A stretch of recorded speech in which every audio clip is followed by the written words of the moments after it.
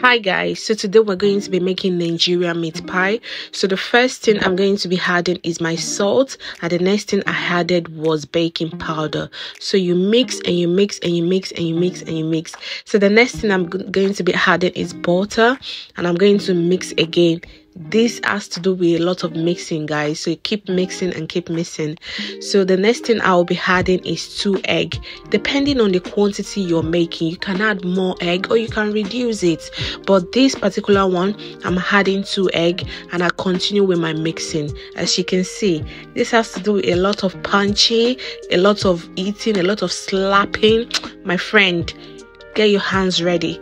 So yes, after that I'll just make sure that I had cold milk as well. At this point, had cold milk just to make it, now you just want the taste of your meat pie to be so yummy. The flour, when you're eating it, you don't want it to be so dry, you want it to be so so yes, story short, so the next thing I'm going to be doing is, I put the flour on a surface, and I just keep kneading the dough, keep beating, keep slapping, keep punching. See, I told you, my friend, you've got a lot of work to do, so keep doing it, keep on catching up, my friend.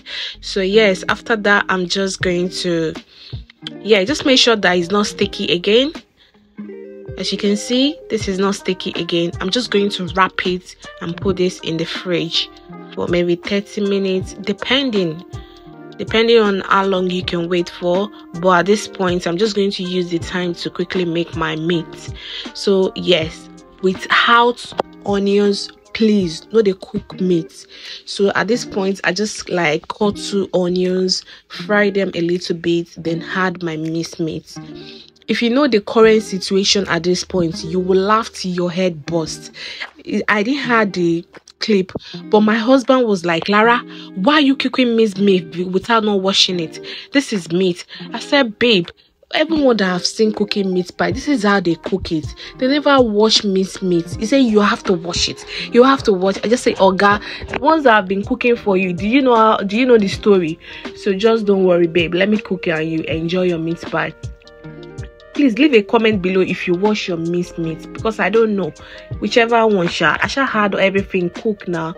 So yeah, at this point, I'm adding my carrots and I'm adding my potato. So yes, the other thing I did is add water into a flour, then mix it together and pour it in. This is just to give the meat pie that soft, yummy taste.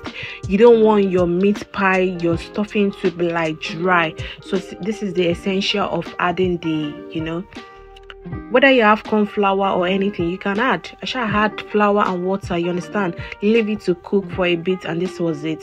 So now I'm ready to the process is about to start.